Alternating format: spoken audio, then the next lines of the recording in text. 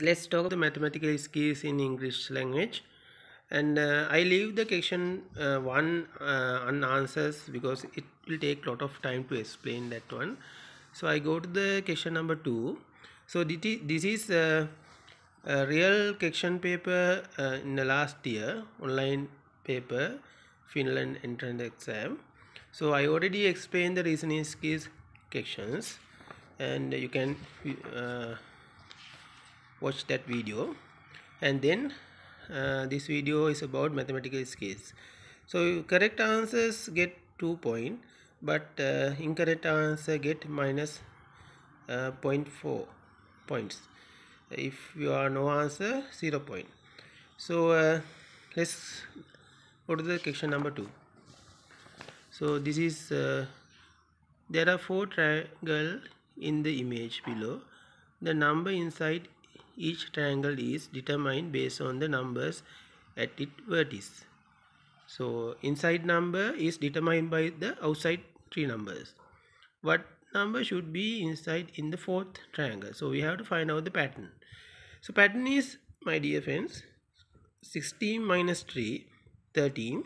13 plus this 7, 20. Okay, let's check. 8 plus 6 is 2. Then 2 added by 18 is 20. So next one also, 6 minus 8 is minus 2, and 11 added minus 2 mean 11 minus 2, that means 9. So likewise I can take this one. 9 minus 4 is 5. 5 added to 12 is 17. So answer is 17, but 17 is not in this answer, so none of these. So you can see these 7 and 1, they given like that to mislead you. Okay, so let's talk about question number 3. Eve left for the school at 7:53 and was there at 8:05. In the afternoon she left for home at 14 hours 23, but since she played with her friends on the way, she did not reach home until 15 and 11. How much longer did the trip home last compared to the trip to school? So there are two trip to school and trip to home. So trip to school start at 7:53 and end up 8:05, that means 12 minutes, and trip to home it took 48 minutes. So you know that trip to school and trip to home the same distance, so but it took longer minutes because she play with her friends on the way when she back to the home. So this is the time, 36 minutes she took longer than the trip to school. So that 36 minutes you had to convert into the hours. So 36 divided by 60, 0.6 hours. So 0.6 hours. So it's straightforward question, very easy. So when you are calculating this time, you can use this www.calculator.net site, or you can Google time calculator, and you can find some time calculator in a free time calculator in a web. So there you have to enter this time, and you can easily find out this duration from the time calculator. So use time calculator, otherwise no need to subtract and waste of time. Okay, let's go to the question number 4. A, B and C are currencies of different country. The 3 A's are worth 4 B's. That means 3 A's worth 4 B's, and 5 B's are worth 1 C. 5 B's is 1 C. So this is the equation. How many A's are in 2 C's? So you have to solve these equations. So if you solve this equation, you remove this B, because you don't need B, you need A and C. So you can find this kind of relationship. But the question is, how many A's are in 2 A's? So how many A's are in 2 C's? So carefully look at the 2 C's. So here, if you put 2C here, it will become 7.5a from here, no? So the 7.5 the answer. Question number 5. The length of the board is 150 centimeter. It is cut into the three parts so that the ratios of the length are 1 into 2 into 6. What is the difference between the length of the longest part and the shortest part? So if it is board like this, so it 450 centimeters long board, so it's cut into the 1 2 this, like this is the ratio. So when you are doing this one, so the question asks what is the difference between the length of the longest part and the shortest part. So longest part and the shortest. Longest mean this 6 one, shortest mean this 1. Okay, so if you added these two, 1 plus 2 plus 6 is 9. So 450 divided by 9 mean one part. So if you multiply by 6 mean this longest part. So we have to get a difference, no? This is a difference. To get the difference, this is shorter part. So this is belong to the shorter part. This is belong to the shortest part, and this is belong to the longest part. So difference is this much. So if you solve this equation, you will get 250 centimeter. So 250 is not here and not here also, so none of these the answer. Okay, question number 6. Okay, let's go to the question number 6. The monthly salary of the worker is this much, 1,850 euro. His tax rate is 13.8 and unemployment insurance contribution is 1.2% of the salary.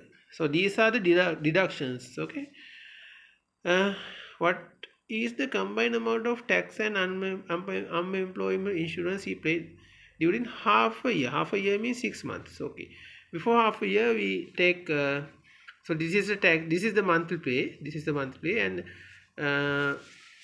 if you want to calculate the tax amount, so it's 13.8.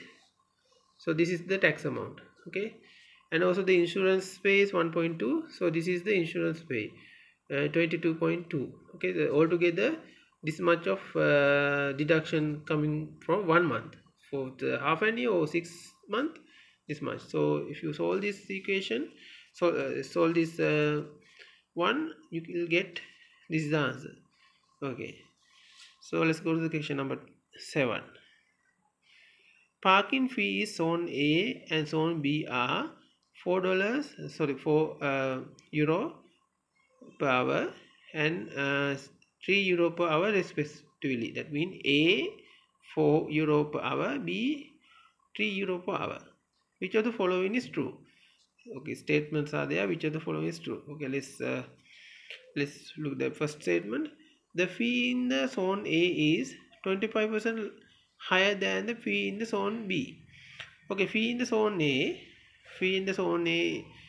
you know, we know that 4 hours, sorry, €4 per hour and €3 per hour. So the higher than zone B. So so A is 4, B is 3. So this much of difference there, but it should be compared with the zone B, no?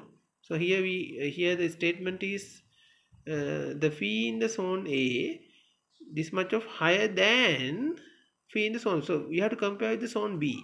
So zone B amount is €3 and this is the different. Okay, different.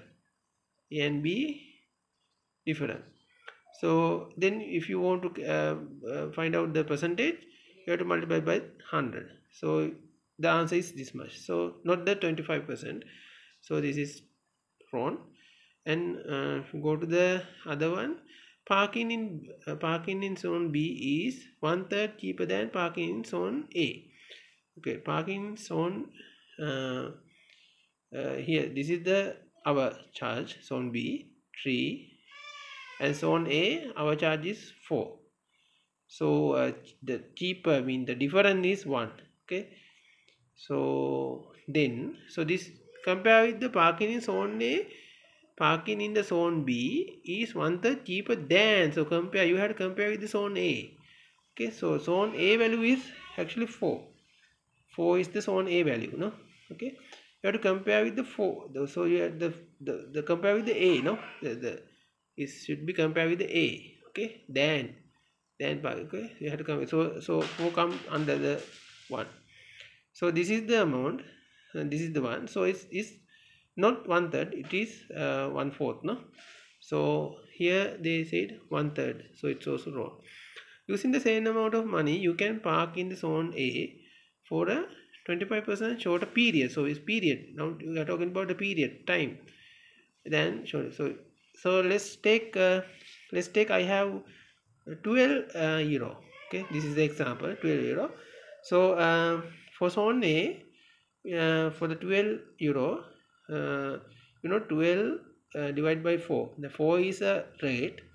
Then you can park 3 hours in zone A with the 12 dollars, 12 euros. For the same amount of money, you can park 4 hours in zone B.